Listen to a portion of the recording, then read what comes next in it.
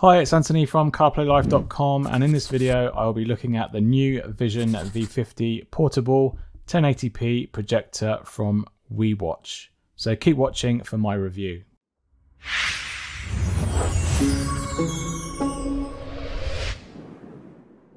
So over the last few years, portable projectors have really come into their own. Thanks to improved technology and smaller components, we can now enjoy LED projectors with decent specs whilst at a low entry price point. The Wewatch Vision V50 is one such low entry projector that I have for review today. In the box you get the projector itself. There's a small paper manual that tells you how to operate the projector and how to adjust it. And there is a small box consisting of a few accessories, including a remote, which requires two AAA batteries to operate it. You get a high-speed HDMI cable of around 1.5 meters in length. There is a figure of 8 power cable to power the projector, and there is a AV lead that connects the projector to a composite output cable should you have some old tech that needs connecting to. The V50 has a number of input ports that span along the left-hand side and rear of the casing. At the back you have a single VGA input, and below that is where the power cable is connected. On the left hand side there is a full-size SD card slot, a headphone 3.5 or aux output port for audio. Next there is an AV input port to be used with the bundled AV cable. There are two HDMI ports, and finally there is a USB-A input port for USB media or mobile phone connections. Underneath there are 4 small rubber feet to keep the projector stable and reduce vibrations that might emit from the speakers underneath. There are 2 screw holes underneath also, one for mounting on the ceiling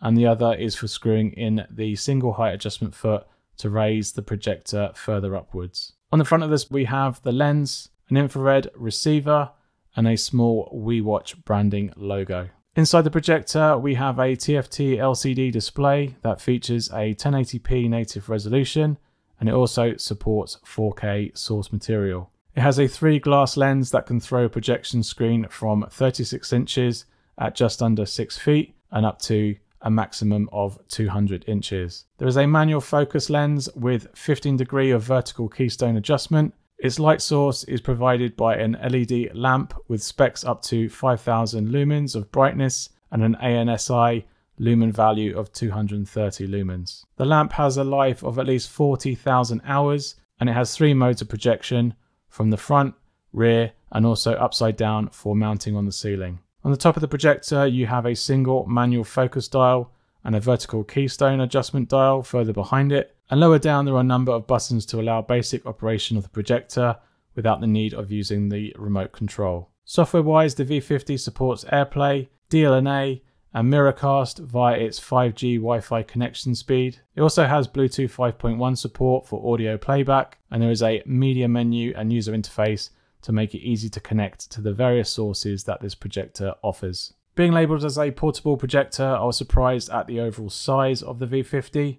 It measures 24 centimeters long by 19 centimeters wide and 10 centimeters high. It weighs 1.3 kilograms, so for some people this might seem portable, but for me, I've seen much smaller portable projectors. However, the majority of these don't display the amount of brightness that projectors of this size can offer. Unfortunately, with today's new way of consuming media, this projector doesn't carry the same level of internet connected smarts as some others do. So there's no way to connect to such things such as Google Play Store to download streaming apps such as Netflix, Apple TV Plus or Amazon Prime Video directly onto the projector. Instead, this projector will only display content that has either been fed into it via an HDMI or AV cable, media that's been added to an inserted SD card or USB drive, or streamed over Wi-Fi from a smartphone or tablet. Setting up the V5 is very simple. You just have to plug in the projector into a nearby power socket, choose your source type and connect it or insert it into the correct projector input port, and power the projector on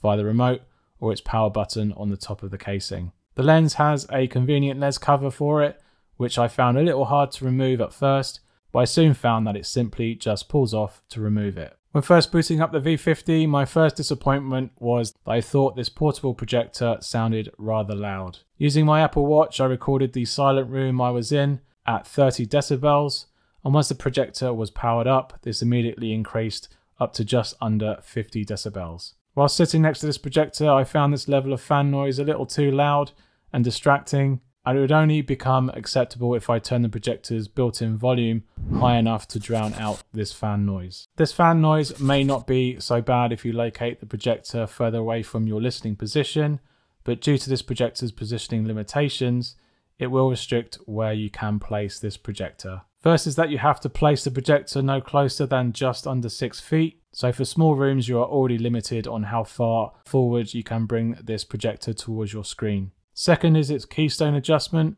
This is my first projector that I've used that only offers vertical keystoning, which means that if you have to angle the projector anywhere to the left or right of the screen that it's projecting onto, you cannot adjust the lens to counter the warped angle. So you have to position the projector square onto the wall surface and only use the keystoning to adjust its vertical position. Once you have the projector correctly positioned and it's projecting its display onto a nearby surface or wall, you can appreciate the bright and clear projected image from the V50. However, I did have a little trouble getting the best clarity from this projector, and I think this is a fault of both its manual focus and keystone controls. Unfortunately, I just couldn't get everything in all 4 corners as sharp as I wanted to, and I really spent a lot of time trying to get one side sharp, and once achieving this, I would find the opposite side would be slightly blurry. Adjusting the keystone dial would make this matter even worse, as with a slight adjustment of this control would begin to blur the side that was in perfect focus. I guess for the casual viewer, once you put a movie on the wall,